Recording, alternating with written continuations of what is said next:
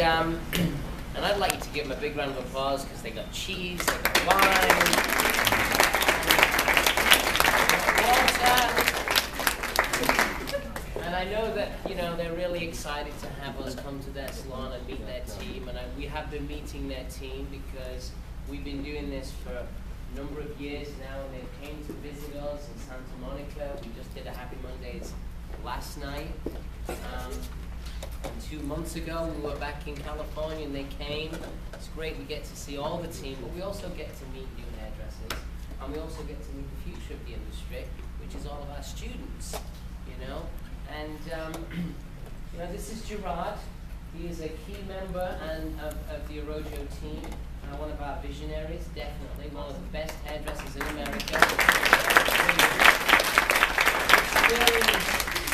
His wit and his talent, and he also owns a brand called Hairbrained. If you've not signed up to Hairbrained, it's a social network for hairdressers, and it's a way in which one of the tools that I've always supported and used to communicate to hairdressers, because we need to communicate together to stay focused. Yeah, it's that connectivity. I just saw Connie and what was the friend's name?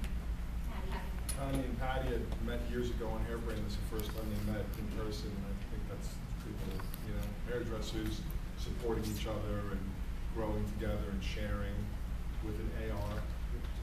Awesome. I trademarked that.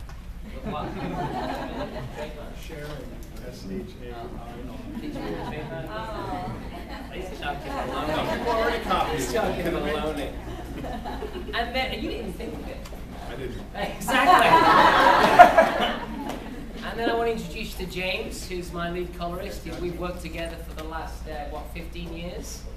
14, feels like 30. And, and James is here to share with you some color technique because, you know, we cut and we color, and we have a great relationship with Goldwell, which is our color manufacturer of choice that support us and enable us to bring a positive message. And you know what? This industry needs a positive message, okay? But this industry also needs, you know, it needs a shake, a little shake or a big shake. Because I think that a lot of the things that you're going to experience tonight about what we talk about, we don't have an agenda because there's no agenda. The agenda is one word, it's called success, okay?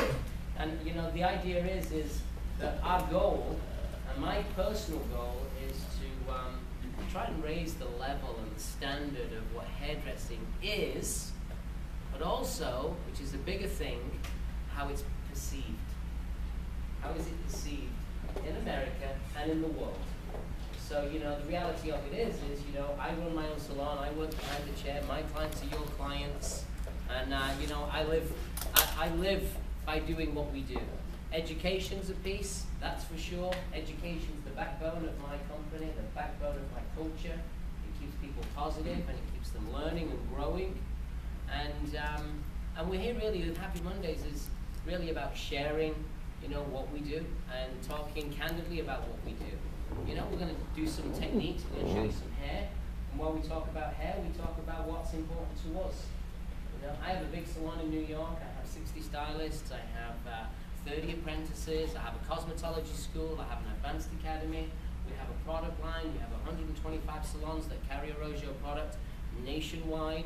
We don't go through distributors, we're building relationships with business owners that have passion, that have pride in what they do. And my goal is not to sell my brand, my goal is to build my brand and try and help elevate what we do.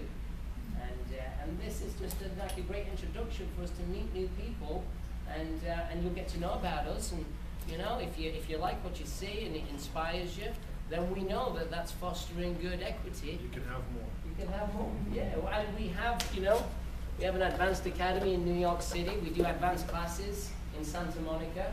We started to do that. We don't have too many brochures because they all got taken. Because last night we did a Happy Mondays. We had 75 people there. We also had a class for 18 hairdressers, a 3-day cut and color class. And we also did a certification class for American Wave, a brand new service that can make you a lot of money. And more importantly, not only can it make you a lot of money, it can keep your clients excited and inspired. And American Wave, we certified 19 hairdressers on Sunday, And we basically have taken, and we'll talk about it throughout the evening, we've taken what was once a big part of our industry, which completely died, which is the perm business, completely died, and we've reinvented it and brought it back brand new. So the perm is dead. An American wave is a new service that you can introduce your clients to, because the beach wave and the soft movement, with the pendulum of straight hair, has gone so far to the right that now it's moving the opposite way. You know, when I started hairdressing, I know we've got some students here, when I started hairdressing, if it moved, you permed it. Okay? Even if it didn't move. Even if it didn't move, you permed Pictures online. Let's perm her and find out. And the reality of it is, you know, today's world now, we definitely believe, and here's the gig, it's a hairdresser's trend. Yeah, it's created by a hairdresser. I'm a hairdresser. He's a hairdresser. We're creating it. So even though we're a manufacturer business, you know, we manufacture our own products. Here's the magical story. 11 years ago, I had $25,000 and a dream. And a British accent.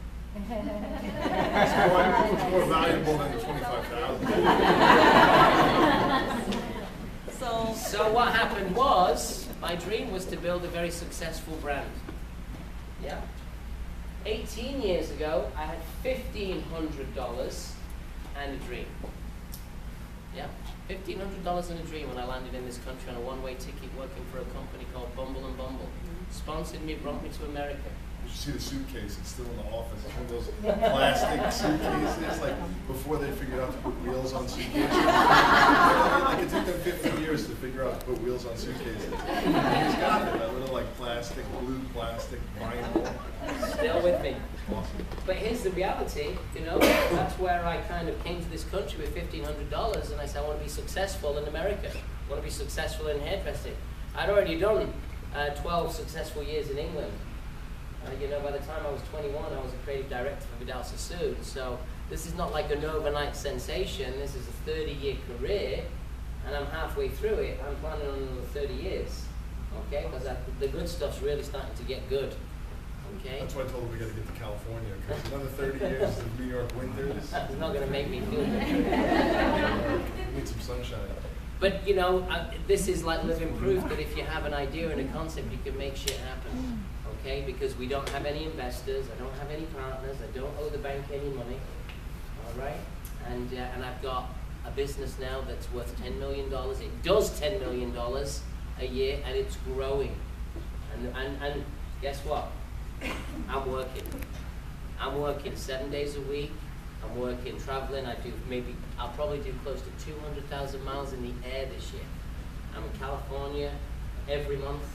And I'm up, down, left, and right. I know the airports really, really well. Yeah? Because the truth of the matter is, when you get success and you kind of fulfill your dream, what happens is you start to say, hey, you know, now I'm getting there, I've got to keep working to sustain it and keep it going. And we're having fun doing it.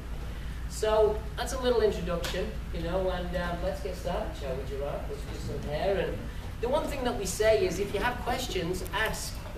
If you have thoughts or ideas, ask. We're not, you know, we're not corporate. You've got to remember, you've got on this stage tonight, on this salon, you've got, you know, about 70 years of hairdressing experience between James, Gerard, and myself.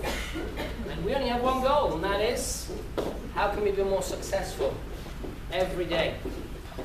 You know, because I think that hairdressers, you know, it was in the New York Times, I don't know if you read it, I didn't get to see it, but somebody sent me the clipping. It was like, you know,